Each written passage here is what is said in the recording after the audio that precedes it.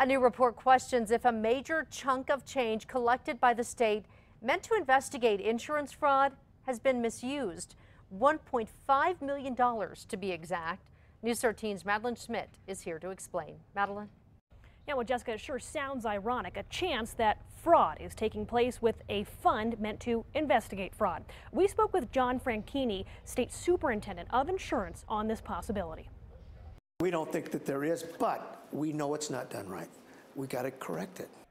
By law, the state collects fees from authorized insurers in our state, about $1.5 million in total, with the purpose of that money being to investigate insurance fraud, medical, automobile, home.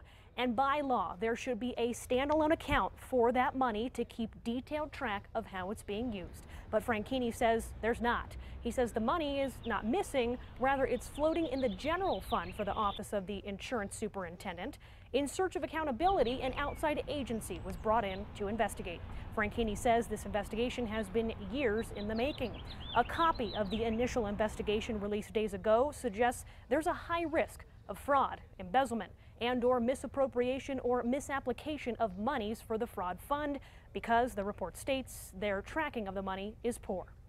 The audit, though, was a little critical of us. If you haven't looked at it all yet, you're going to say that.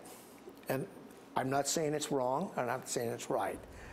Which is why Franchini says his office will be conducting a second, more thorough audit for solid answers.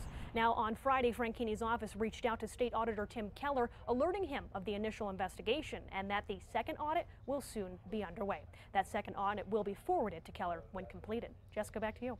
All right, thank you, Madeline. That second audit is expected to be done before the year ends.